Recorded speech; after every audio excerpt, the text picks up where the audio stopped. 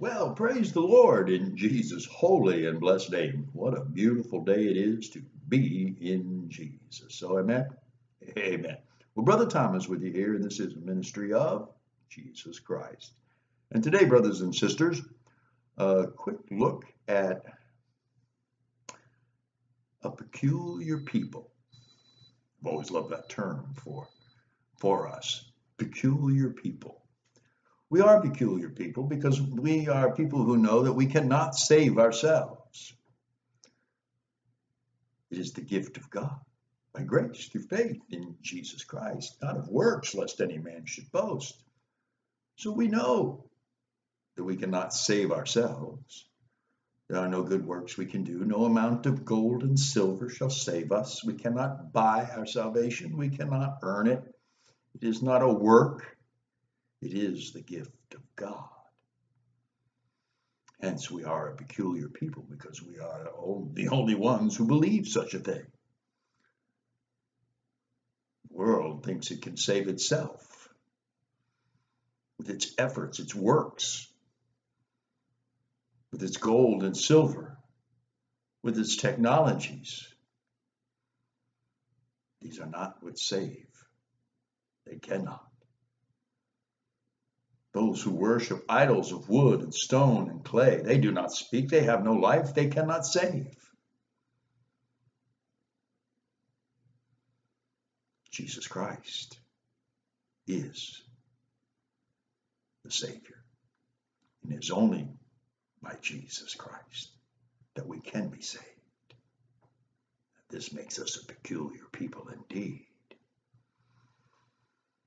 Paul, in writing to Titus, chapter 2, gives him this exhortation, and it's beautiful and quite revealing.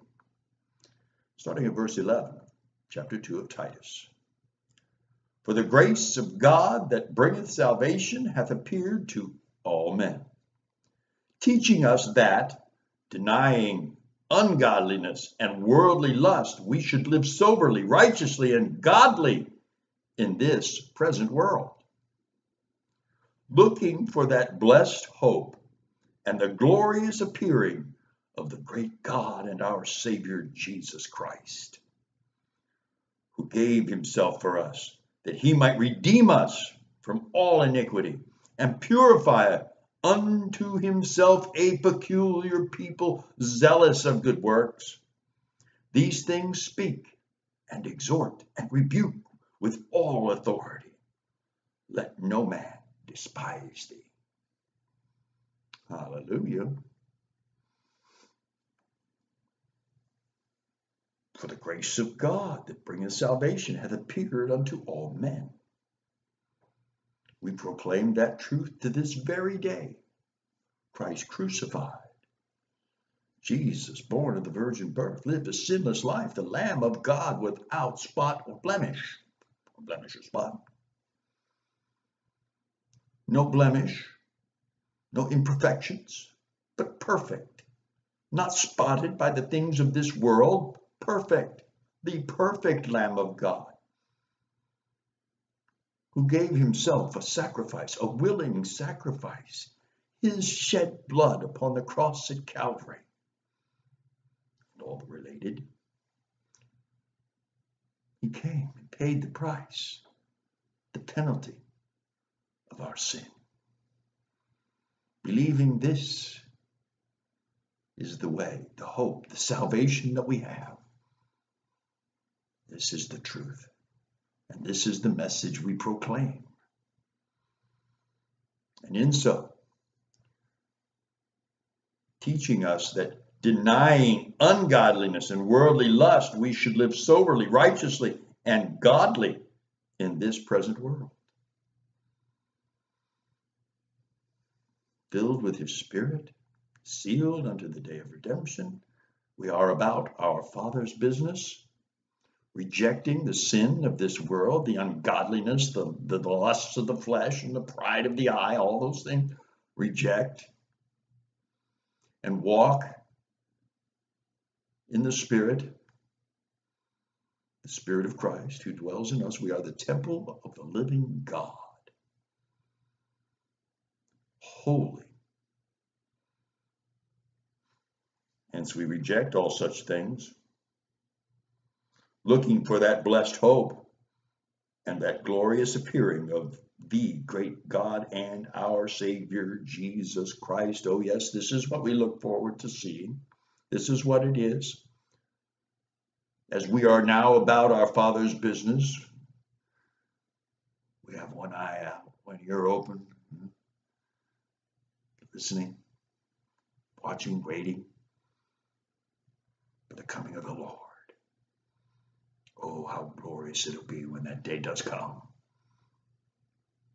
Because in this process, he who gave himself for us, Jesus, who gave himself for us that he might redeem us from all iniquity, not some, not sort of, but all iniquity, and purify unto himself. Who does it? The Lord Jesus Christ. He purifies us from all.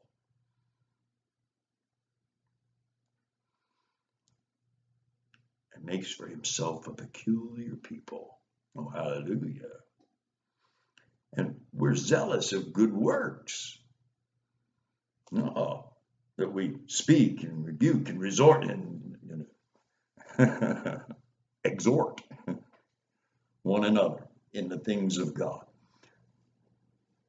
Zealous of good works. We're not zealous of them because now we have to. Oh, God said. We're zealous because of what we know. We're zealous because God has saved us. Jesus Christ has set us free. We know the joy of the Lord, the presence of God, and hence we proclaim the good news.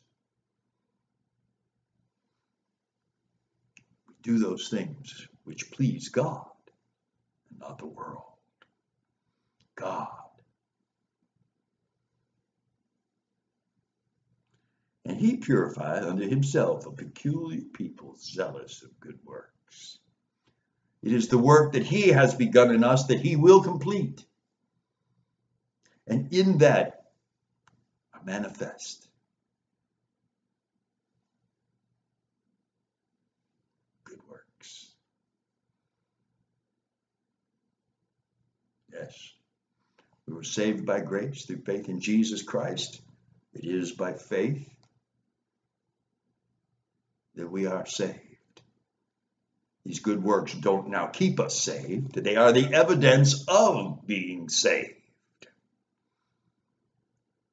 Yes, and praise God.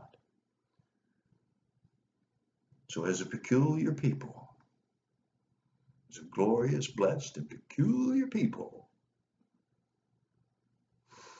these things speak and exhort and rebuke when necessary, with all authority.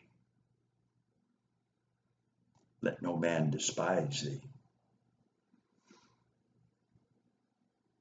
Oh, glory be to God. So we speak forth the truth in love, for God hath so loved us. We love him because he first loved us. Because of this, we speak. We speak, we exhort, we rebuke.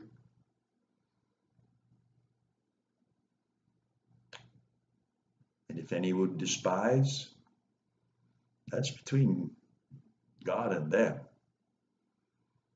We continue to look for the coming of the Lord and being about our Father's business while it is still day. And we know that one of these days we're going to hear that sound, the voice of the archangel and the trump of God. And the dead in Christ shall rise first, and we who are alive and remain shall be caught up together with them in the air in the clouds, and so shall we ever be with the Lord. No wonder. Why should it surprise that we speak, exhort, and rebuke when this is the outcome? Eternal life with God. In Jesus' holy name. Oh, and amen?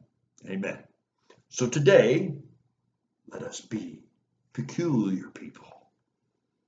Not of the world and the things of the world, and using the philosophy of the world and the teachings of the world and the pollutions of the world and the false gods and the false idols and all the lusts of the flesh and the pride of life and all such matters. Those we reject. But love, peace, joy, speaking forth the true word of God in Jesus' name, proclaiming the good news that salvation has come. For the grace of God that bringeth salvation hath appeared to all men. In Jesus Christ our Lord. Today, speak it forth and watch, because Jesus Christ is coming again.